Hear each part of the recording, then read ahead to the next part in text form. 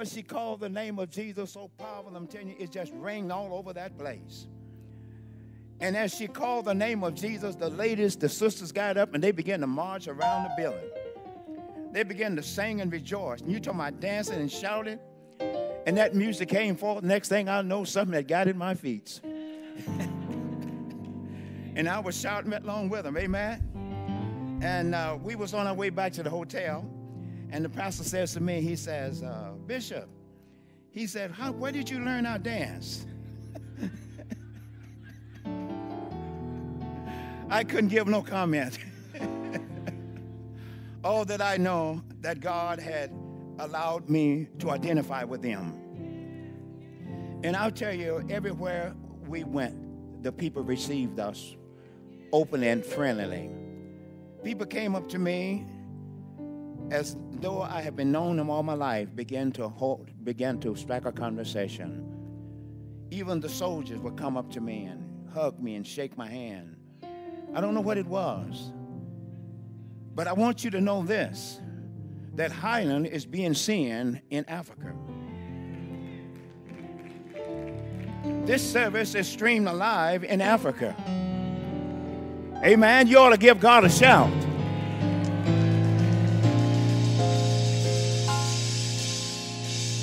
One of the pastors says to me, he says, Bishop, he says, I saw you preaching in your robe. And I knew then he had saw Highland. Amen.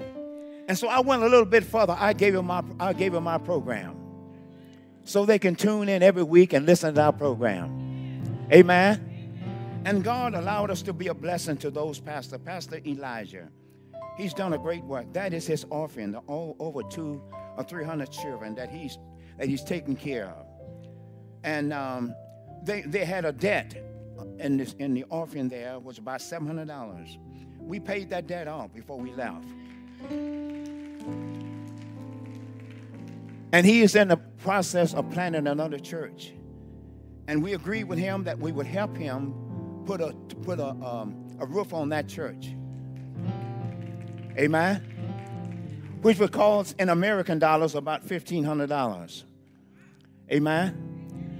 But I think that's nothing to invest in the kingdom of God, knowing that we are part of what's going on over there. Amen. It's time to reach outside of these walls and reach into places, amen, that God wants to touch other people's lives. How many believe that? How many agree with that? Amen. It's time, amen, for Highland to reach out of these walls and reach into places that you and I will never go. Maybe some of you will never go to Africa, but this morning we are in Africa. We're in Ghana, amen. We're in Burundi, amen. This morning they are seeing us alive. They are streamed alive, amen. And we ought to rejoice and give God the glory, amen. Come on, let's stand up. Let's give God the glory. Come on, everybody. Let's give God the glory. Let's let them see how much we love the Lord in the United States. Hallelujah. Hallelujah. Hallelujah. We give you glory, Lord. We give you praise. God, we give you thanks today in the name of Jesus. Lord, we ask that you'll bless the sharing of your word this morning. Bless each and every one of these, God, that are here. Give me the courage to share what you want me to share this morning. Give me the strength, God. I need your help. I need your help. So strengthen me for this time and this hour. And I'll give you all the praise and I'll give you all the glory through Christ our Savior. As you remain standing, your Bible's open to Isaiah the 53rd chapter. We're going to read 6 verses this morning, and then we're going into the message. The title of my message this morning is All for Us. All for Us. That's the title of my message this morning. Who has believed our report? And to whom is the arm of the Lord revealed? For he shall grow up before him as a tender plant, and as a root out of a dry ground. He has no form, nor comeliness. And when we shall see him, there is no beauty that we should desire him. He is despised and rejected of men. He's a man of sorrows, acquainted with grief, and we hid, as it were, our faces from him. He was despised, and we esteemed him not. Surely He has borne our griefs, carried our sorrows, yet we did esteem him stricken, smitten of God, and afflicted. But he was wounded for our transgressions. He was bruised for our iniquities. The chastisement of our peace was upon him, and with his stripes we are healed. All we, like sheep, have gone astray. We have turned every one of his to his own way. The Lord has laid on him the iniquity of us all for us. In Jesus' name, you may be seated.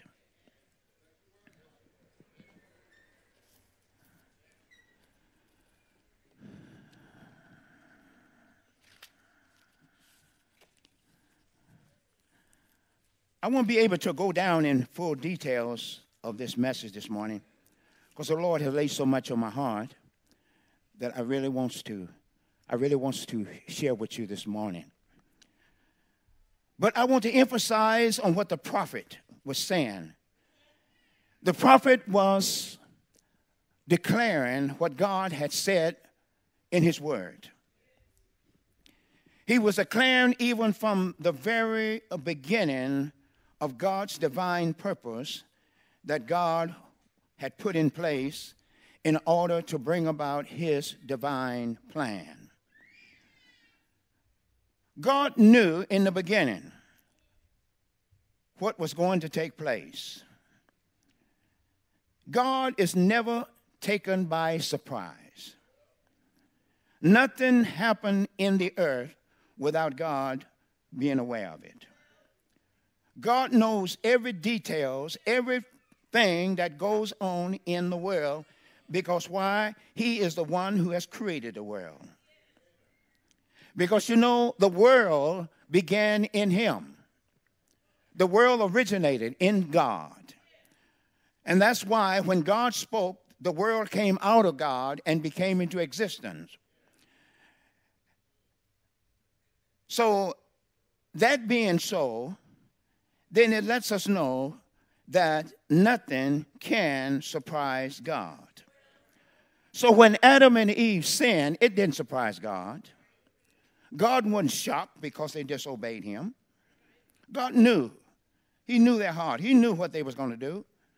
But yet God, at the same time, God had something in the back of his mind that he was waiting to initiate, that he was waiting to activate because he knew their heart, and he knew their frame, he knew their makeup, and he knew their shortcomings, and he knew that they was going to disobey him.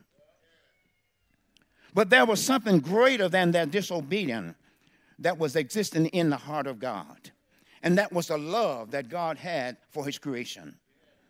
That's why the Bible said God is love. Love. No matter how you try to give a definition of love, you and I can never define love. Love goes beyond the human comprehension. When we think we can figure love out, love escapes us. Because the Bible said God is love. And if God is love, who among us can figure out God? Who among us can explain and define who God is? When we try to explain God, the Bible says God is a spirit. Can we see spirit? Amen? The Bible says God is a word. Can we define word? He goes beyond the human comprehension. He escapes us when we're trying to figure him out. Amen? But because God loves us, will you say with me, God love us? God love you. That's why he created everything that he created, because he loved you. I want to greatly emphasize that this morning, because there are many of you this morning that don't believe that God really loves you. You believe that you have gone too far. You believe you have overstepped the boundary, and you believe that nobody really cares about you. But I want to convince you this morning that there is a God that really, really loves you. In spite of who you are, in spite of your faults, in spite of your fears, there is a God who got his hand on your life. guiding you every morning you wake up. He is there to greet you because he loves you. Everything God did, he did it for us. God didn't create the earth for himself. He created the earth for us. God didn't create the herbs and the earth for himself. He created for us. The animals and the birds and the sky, the moon, he created it for us. Everything God did, he did it for us. He had you in his heart. Hallelujah. When man sinned, it grieves God's heart. That's what it says in the book of Genesis 6 chapter. When God saw the imagination of man's heart, how he was continuing wicked, the Bible said it grieved God in his heart that he had created man. But God knew he had to make a difficult choice. And so the Bible said he destroyed man off of the face of the earth. But God is never without a seed. And God preserved him a seed. And that seed was Noah and his family. And through that seed, God replenished the earth and raised up humanity again. But he gave humanity a covenant. He gave humanity a promise.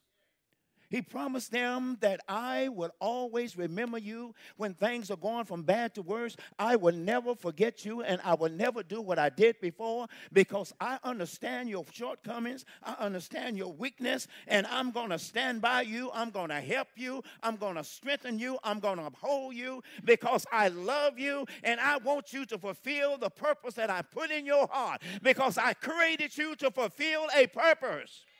I didn't create you to walk upon this earth to be aimless in earth, upon this earth and not to find your purpose. But God created you to fulfill your purpose. You have a purpose in this earth. And everything he did it so you could find your purpose.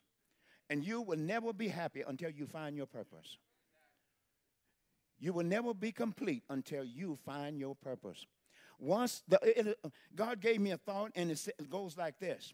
When a man finds God, he finds himself. If a man never finds God, he never discovers who he is. But once you find God, then you find yourself. And that's what we need to do. We need to find God so that we can know who we are. Because once we find God, all of who we are going to come to the forefront. And you're going to see yourself like you've never seen yourself before because God's going to turn a new light upon your life. Because you see, the mean beforehand, you haven't been walking in light, but you've been walking in darkness. When you walk in darkness, you can't enjoy the light.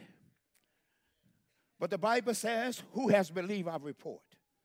To whom is the arm of the Lord revealed? Jesus Christ was God's arm in the earth. He was God's love in the earth that was stretched out. Throughout the book of Isaiah, all through the book of Isaiah, he said his hand is stretched out still. And God's hand is stretched out still through his love, through the love that he had manifested through his son. Amen. But man has rejected that love. Man has refused to accept that love. Because man does not want to walk in God's ways. He wants to live in his own ways. Because he does not want his ways to come to the light. Because once he come into the light, then his ways is going to be revealed. The real him is going to be manifested. And man, that's the reason why man don't want to believe what thus says the Lord. That's the reason why he's refusing to believe God. But the Bible said he grew up before him as a tender plant. Jesus, when he was 12 years old, he came into the temple. And they marveled at the wisdom that he had as a young boy, 12 years old. God hid him. God hid him until at the age of 12. No one knows. History doesn't know what happened, what Jesus did after he was born until 12 years old. Only thing we know, he was 12 years old, he came in the temple, and after 12 years old, he disappeared. God hid him because God had to protect him until the right time. He couldn't come forth until the prophecy began to line up. Once prophecy began to line up, Jesus gradually began to come on scene. We find him coming on scene at the river of Jordan.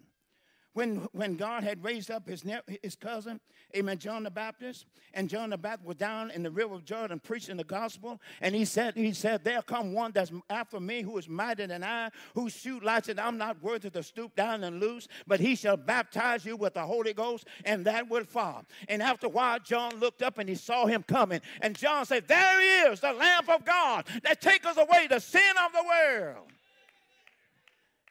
And here comes Jesus, the Son of God, coming down to the river of Jordan. And did no sin, but he had to fulfill the scripture. He had to lay the foundation so you and I could build on that foundation. He had to lay the foundation so you and I can walk on that foundation. So he came and allowed himself to be baptized, to be buried, so that when we believe in him, except we believe and be buried with him, we cannot rise with him. But if we rise with him, we're going to walk with him. We're going to live in him. We're going to talk in him. And he and I are going to be one. And we're going to have fellowship together. And we're going to have a marvelous time together, because the Christ that rose, he's going to be in us.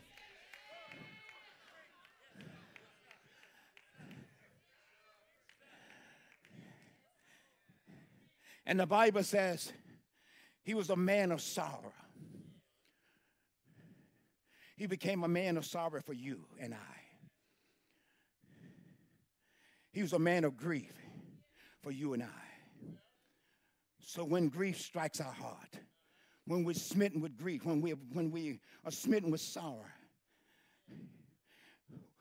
we can say, we have not a high Savior, cannot be touched with the feeling of our infirmities, but it was in all points tempted like as we are, and yet without sin. He has already been where you are. He's already suffered what you're suffering. He's already experienced what you're experiencing. He's already gone through what you're going through. So he's sufficient to meet your need. He's sufficient, amen, to do what is necessary in your life, because he's already became a man of sorrow. He's already became a man of grief. He's already been wounded. You think you've been wounded, but he has been wounded more than you have. But the Bible said he was wounded. He was wounded for our transgressions. He was on his way to the cross. His family rejected him. His friends reject him. How would you feel you being the Son of God? People call you a demon. You're the prince of Beelzebub. That's wound him. He came back to his hometown. His own people wouldn't receive him. They threw him out the synagogue, drug him down to the end of the city, intending to throw him over the cliff. But the Bible said God took him and hid him and allowed him to walk through them. Never was a man like Jesus. And so much they said, who is this?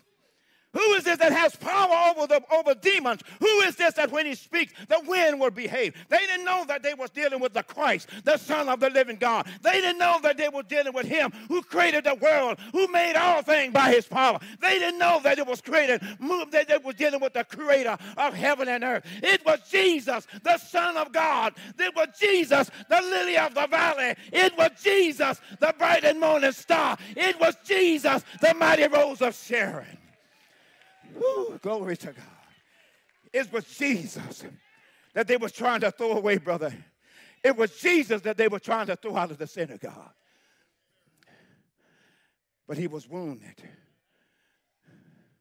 The prophet saw him going to the whipping post for you and I. The Bible says, even though he was a son, yet learned he obedient by the thing which he suffered. Even the cross, of going to the cross. Jesus didn't have to go to the cross, but he went to the cross for us. He went there for you. Amen. He became a substitute for you. And so the Bible says, the Bible said he was wounded for our transgression, he was bruised for our iniquity, and the chastisement of our peace was laid upon him. Without him being afflicted, without him being beaten, you and I cannot have no peace. But the Bible said, therefore, being justified by faith, we have peace with God. Jesus Christ has brought us before God, and he has reconciled us before God. You and I was enemies of God. You and I was lost without God. You and I didn't have no hope without God. But Jesus brought us before the throne of God, and Jesus gave us hope. And Jesus, amen, washed away our sins. And Jesus says, now you are my sons and daughters in the kingdom of heaven. That's who you are today. He did it for you. He did it for me. When you was lost without hope, Jesus died for you.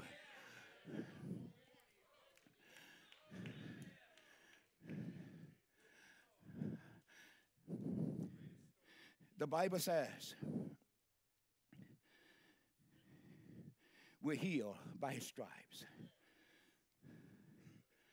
Then the Bible says when God sent Philip down out in the desert to find this eunuch, he was sitting there reading the Holy Scriptures.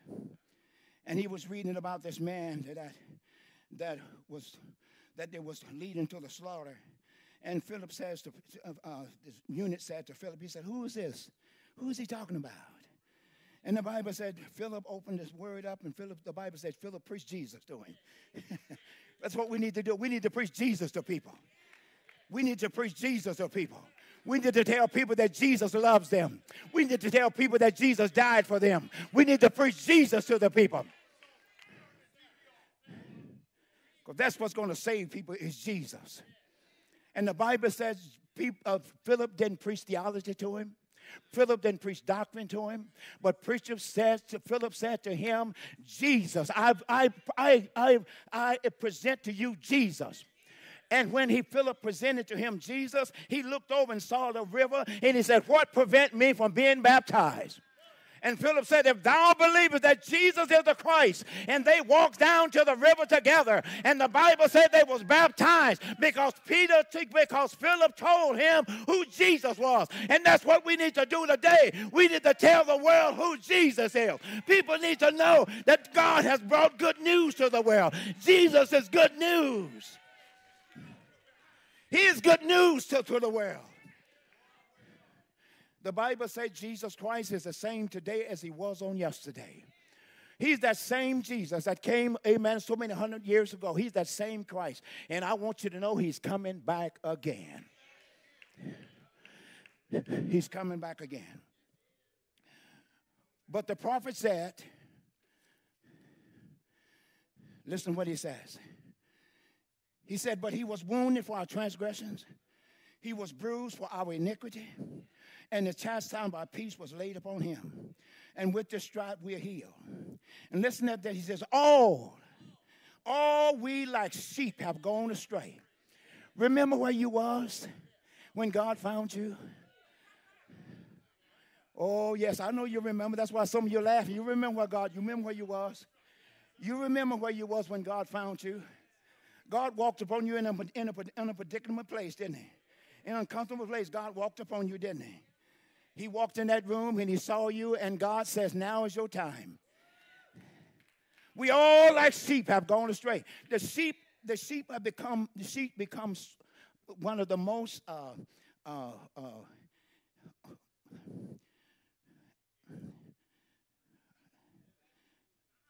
they become some of the most easy animals to be destroyed and to be overcome by the enemy, because they lose their sense of direction. They can't find their way back to the fold, and they need someone to go and bring them back. Amen. And that's why we are like sheep, because many times we lose our way. We start out right, but somehow in some way we lose our way. We find ourselves going in the wrong path. We're just like sheep, and that's why he said we all like sheep have gone astray, and everyone have turned to his own way. Everyone have turned his own way. But God has laid upon him. He has laid upon him my sins. He has laid upon him your sins. He has laid upon him your iniquity. He has laid upon him my iniquity. God laid it upon him. He was oppressed. How many times do you feel oppressed? He was oppressed. He was afflicted. And he opened out his mouth. How many times even your family sometimes give you trouble? Sometimes the parents tell the children, you ain't going to be nothing. And that's why we find a lot of them going to jail, because parents done beat their spirit down. They done fell in depression. I was reading in the newspaper in Ghana there was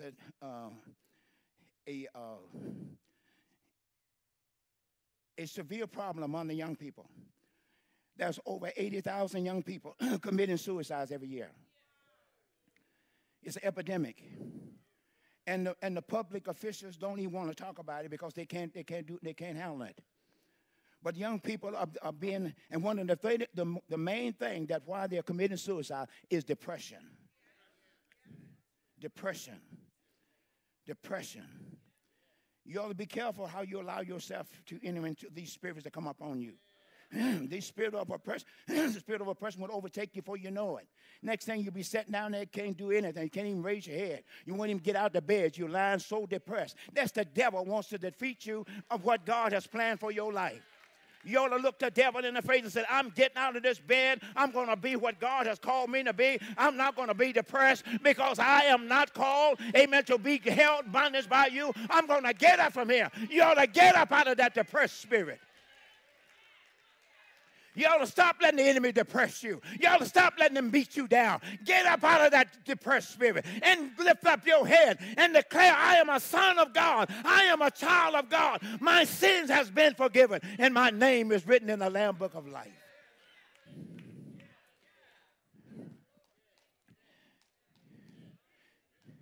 He was taken from prison to judgment. Sometimes God allows many of us to be incarcerated in order to find ourselves. Because we're so wrapped up in this world, in the things of this world, until we lose sight of what God has planned for us. But God allow you to be in the wrong place at the wrong time, that He may incarcerate you, put you away for a while, so that you can get in a cell, so you can come to your senses. Where did the prodigal son find himself? The Bible said he found himself when he was put in the hog pen. As long as he was out of the hog pen, he never discovered himself. And long as you walk in freedom, you're never going to find yourself. You're never going to stop doing drugs. You're never going to stop doing all those things that destroy your life until God puts you in a place where you're going to find yourself confronting with yourself. Many times you look in the glass, you don't want to look at yourself because you know what's happening in your life. But you ought to be able to look yourself in the face and know that God got His hand on your life. And what you're going through is just setting you up for a greater blessing. That's why some of the greatest preachers have came out of the prison, has been incarcerated. Some of the greatest preachers have came out of prison. Some of the greatest preachers have came off of death row. Because God had allowed them to go there so they could find themselves. Amen? Coming to close. He made His grave with the wicked and with the rich in death, because He had done no violence, neither in deceit found in His mouth. But verse 10 said, listen at this. Yet it pleased the Lord to bruise him. He put him to grief. When thou shalt make his soul an offering for sin, he shall see his seed, and he shall prolong his days, and the pleasure of the Lord shall prosper in his hand. He shall see the travail of his soul, and shall be satisfied. By his knowledge shall my righteous servant justify many, for he shall bear their iniquity. Therefore will I divide him a portion, amen, with the great, and he shall divide the spoil with the strong, because he has poured out his soul unto death, and he was numbered with the transgressors, and he bare the sin of many and made intercession for the transgressors. I want you to know that same Jesus that walked, amen, in Jerusalem when they was hollering him, Hosanna unto him, he was on his way to the cross. He was on his way to the cross to give his life for you and I, because the scripture had to be fulfilled. If he hadn't gone to that cross, you and I wouldn't be here this morning. But thank God he went to the cross. Thank God he suffered for you and I. Thank God they hung him on the cross, but they couldn't make him stay there. But the Bible says they took him off the cross. They laid him down in the tomb, and the Bible says on the third day he got up again. And I want you to know, if we believe in him, we're going to get up. We're going to get up out of that grave, because everyone that believes in him, they're going to rise again. Do you believe in him today? Is your faith in him this morning? If your faith is in Jesus Christ, the grave is not going to hold you down.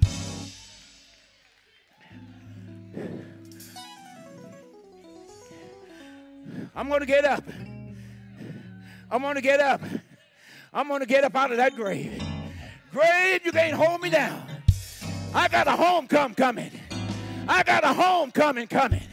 Hallelujah. He's coming in the clouds. He's coming in the sky. He's coming for you and I. He's going to take us home. But the only way you're going to get there, you got to put your faith in him. That's the only ticket of getting there. Put your faith in Jesus Christ. Because he's coming back again. He's coming back after those who have their name written down in the Lamb Book of Life. He has sent the disciples out to preach the gospel. They came back rejoicing. They said, Lord, even the devils are subject unto us through thy name. And Jesus said, don't rejoice because the devils are subject to you, but rejoice because your name is written down in the Lamb Book of Life. Because if your name is not written down in the Lamb Book of Life, you are not going to walk in that city that Jesus has prepared for us. Abraham said, I'm looking for a city whose builder and maker is God. Are you looking for that city? The Bible said, they who look for him, he shall appear unto them. And when he's coming, the world going to know who he is, because he's coming with the nail scars in his hand. He's coming with the wound in his side. He's coming just like he went up. That our Lord is coming again. Are you ready? Are you ready to go back with him? If he would call you today, are you ready to go back with him? The Bible says in a time we don't think he's coming back. But he's coming back for those who are looking for him. Are you looking for him? I was listening to a song that says, if Jesus would come today, would you invite him? Could you welcome him? Or would you be found doing something that you could not greet him? In such an hour as you think not, the Son of Man is going to come. He may come today in your life.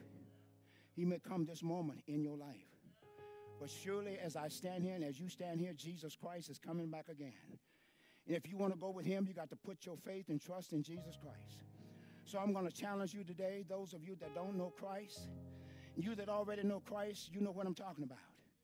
But I'm appealing to those of you who don't know Jesus Christ as your Lord and Savior. It's time for us to get ready to go home. This world is just a preparation place. It's a stopping off place. This is not our home. This is not our home, so you're not here to stay. Then you're not going to keep the body that you existing in. You're not going to keep the home that you're living in. Next 10 years, you're going to find another home. Because you're not going to be happy in that home. This is not a home. This is not a home. This is just a stopping off place. This is just a getting ready place. Are you ready to get ready? Are you ready to get ready? Then I want you to say with me, I want those of you that want to receive Christ, I want you to raise your hand. I want you to raise your hand. I see your hands. I see your hand. Those that don't know Christ, I want you to raise your hand. Raise your hand. Yes, I see your hand up there. Raise your hand. Raise your hand. Raise your hand and say, Lord, I'm tired of my sins. I'm tired of my sin. I'm tired of letting sin rule and govern my life. I want to be free. You promised me whom the Son of Man set free, he's free indeed. God, I want to be free of my sins. I'm tired of living in bondage every day. I'm tired of being controlled by my emotions. I'm tired of being controlled by my fears. God, I want to come to you today. I'm laying down everything. I'm coming home. I'm coming home today. I'm coming home to you, God. And if that's you, I want you to make your way down to the front. Come on, those of you that have your hand, I want you to make your way down to the front. Up in the back, have your hand. Come on down. Make your way on down. We'll wait on you. Make your way on. Come on down to the front. Make your way down. Make your way down. That's your next step. That's your next step. And giving your life to Jesus Christ. That's your next step. That's your next step. Come on up to the front. That's right. Come on up. Come on up to the front. Give Christ your life. Amen. Give Jesus your life. Now, here's what I want to Here's what I want the workers to do. Here's what I want the workers to listen. Could I have your attention just a minute? Workers, I want to have your attention. Here's what I want you to do. Those that are coming for the receive Christ, I want you to lead them in the sinner's prayer. I want you to teach them how to commit their lives to Christ. Amen. And then we're going to give them to you after service. You're going to instruct them further, okay? But that's what I want you to do. Amen. There's others. Come on. Amen. Go on. Continue to pray for them. Where don't pray for them. There's others. Come on. There's another one I saw making her way. There she's coming, making her way down. Come on. Yes, come on up. Come on, mother. That's right. Come on, make your way over to the... Yes, isn't that wonderful? She's coming to give her life to Christ. She's coming to surrender to the Lord. Look at all these coming to surrender their life to God. They're coming to give God their life. That's okay. That's okay. That's okay. It's okay. Thanks. They're coming to give their life to Christ. Look at her. Look at them. Come on. They need somebody to pray with them. They need somebody to pray with them. Come on, workers. Lead them to Christ. Come on. Come on, workers. Pray with them. Lead them to Christ. Amen. Lead them to Christ. Yes. Yes. Yes. Hallelujah. If there's others, make your way down. We got plenty down. Make your way down. Come on down if there's others. Give your life to Jesus Christ. Jesus is coming back again. And he wants you to be with him. He wants you to be with him where he is. And the only way you can get there is by placing your faith and trust in him. I am the way, the truth, and the life. No man can come except the Father draws him. God is drawing you today. Come on, don't turn him away. He's drawing you today. Come on home. Come on home. There's another one coming. Come on, there's another one coming. Come on home. Come on home. The Lord is waiting on you. Yes, come on home. Don't fear. Don't be afraid. Let him forgive you. Let him wash your life. He loves you. He died for you. He wants to be your Savior. He wants to be your Lord. Jesus loves you. Yes. Amen. Hallelujah. Yes. Yes.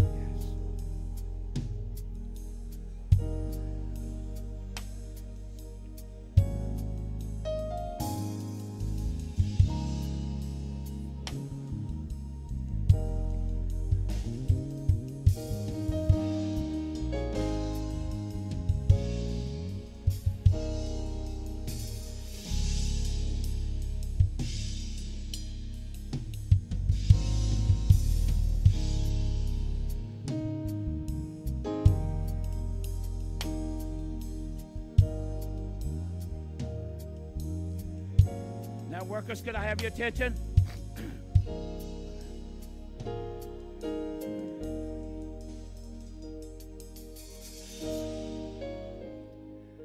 Now I want you to, workers, Sister Judy, I want you to make sure to get everybody's name. Those who normally pass out, make sure you, Brother Robin, make sure they have a pad to sign, get their names, because we're going to turn them over in the hand of Sister Judy after the service.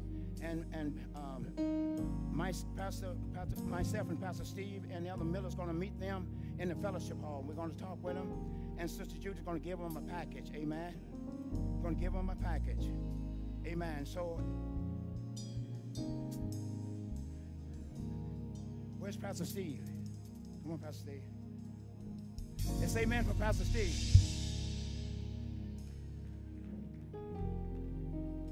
It's all yours, my friend. It's all yours. It's all yours. All yours.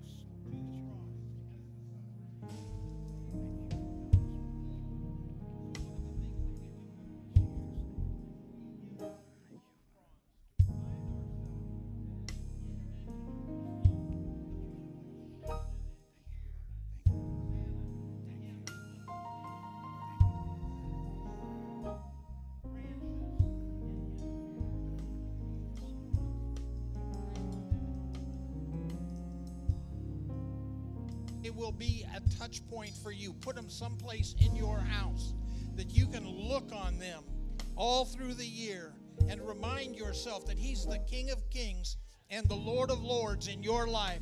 No matter what problem you face, it's no bigger than God.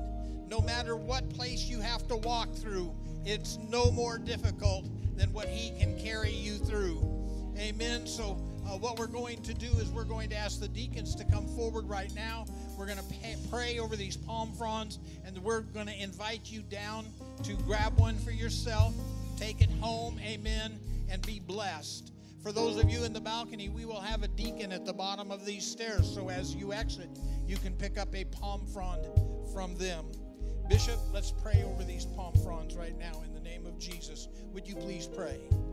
Father, we agree with what you already have done, that each one will look upon these palms. Father, they will remember what you have done for them, how your Son came and gave His life for them. Let them, as they behold them, let them say to you, here am I, Lord. I turn my life over to you. All that I am and what I am, I give it back to you, that you may use me to your glory. In Jesus' name, amen. So we're going to, if you'll stand all over the sanctuary with me this morning, we will pray the benediction. If you're a first-time visitor today, you can meet with us in the fellowship hall. We would love to meet you. If you've given your life to Christ for the first time today, please meet with us in the fellowship hall. And if you're interested in baptism or joining the church, please meet with us in the fellowship hall. We would love to talk with you, make sure that those things are taken care of in your life. Amen. Father, we come in the name of Jesus. We thank you for this day. We thank you for this message. We thank you that your word has been sown into our hearts. We believe that good seed has fallen on good ground, and it will produce good fruit in our lives. Father, as we go from this place, help us to be those bright and shining lights, those people, Lord God, who reach out to others and preach Jesus as Philip preached Jesus, Lord. Help us to remember to share that which you have given us with others, Father God, in Jesus' name. Father, bless these people. Watch over them. Lord, let them feel your presence and your power in their lives every day, Father God, in Jesus' name. And Father, for all of this, we'll give you the praise, the glory, and the honor in Jesus' name. Amen. Amen. God bless you all. Please come get your blessed palm frond this morning.